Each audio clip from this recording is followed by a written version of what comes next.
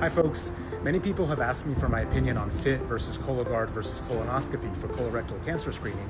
This is a great topic, important ramifications, so let's get to it. But before I do, let me say the following. Colorectal cancer screening isn't a dichotomy of colonoscopy versus not doing anything. This would be a misconception. Indeed, while colonoscopy is regarded as the gold standard for colorectal cancer screening, if nothing else because it's the only technique to examine the entire colon and remove polyps if present, it's not the only option. Which brings us back to the question of FIT versus Cologuard versus colonoscopy.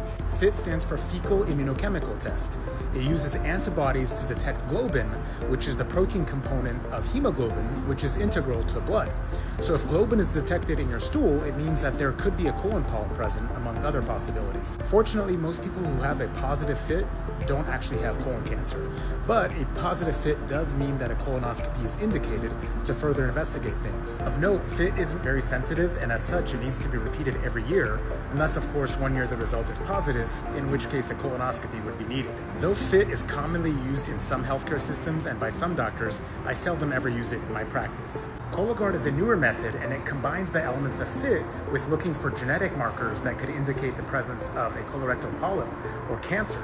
Because of this combination approach, it's more sensitive than FIT and therefore only needs to be repeated every 3 years. Of course, if the result is ever positive, a colonoscopy would be indicated. Cologuard is currently my preferred screening method for essentially anyone who doesn't choose colonoscopy and isn't at increased risk of having colorectal cancer.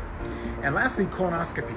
I've done some reels about this in the past. Feel free to check them out. In the interest of time, I won't go into the details here, but feel free to ask questions in the comments. What I will say here, and to summarize, is that some screening methods are better suited for certain individuals, and it's important to pick a method and get it done.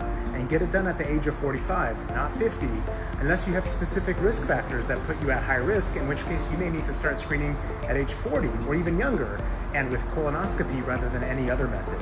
That's it for the moment. Follow for more health-related content, and feel free to sign up for my free email newsletter at drversus.com. Cheers.